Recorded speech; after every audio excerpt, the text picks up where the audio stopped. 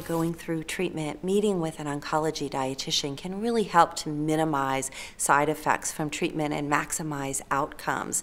Can help you look better, feel better, can help you to maintain your nutritional status, improve your immune system, really get through treatment with the minimal amount of side effects. When people go through radiation or chemotherapy for cancer treatment, there are a number of common side effects they may experience. Anything from nausea to diarrhea, constipation, weight loss, or weight gain are some of the side effects that we most often see.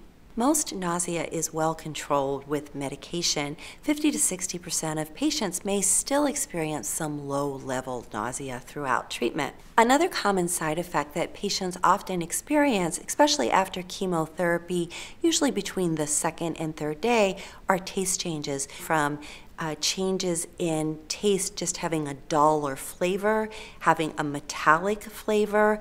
Food may taste saltier. There may just simply be a decrease in taste. Food just doesn't taste the way they remember tasting it.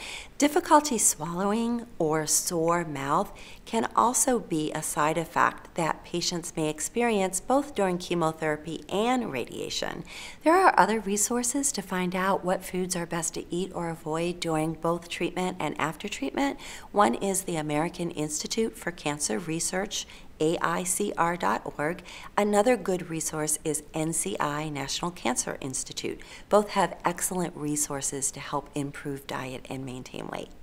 Meeting with an oncology dietitian during treatment is one of your best resources and best ways to both improve your health after treatment, maintain your health during treatment, maintain your weight, and continue to feel your best.